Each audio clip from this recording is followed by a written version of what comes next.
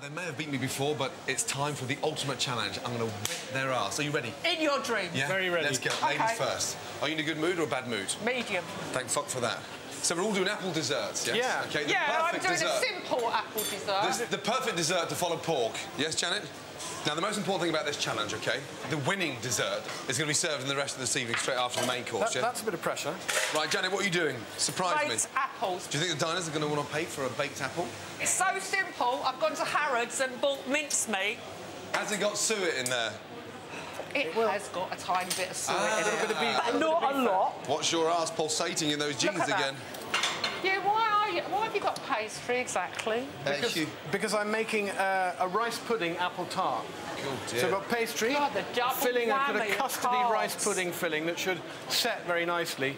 And the apples are going to go on top, just sort of lightly fried in a little bit of butter with a bit of sugar, slightly caramelised. But Hugh, before this have had scallops and potatoes, Yes. roast pork. I didn't know about the potatoes. And now stodge. It's not starch, lovely fresh apples.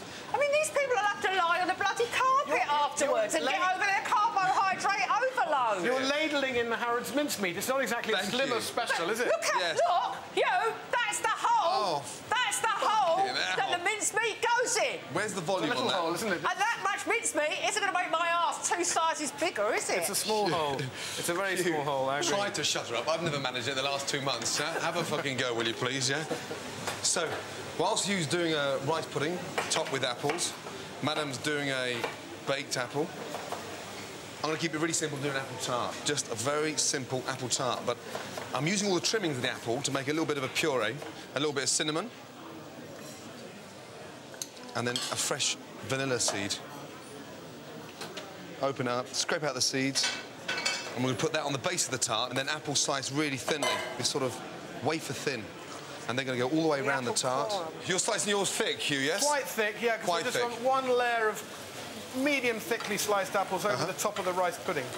This is so lovely. It's comforting.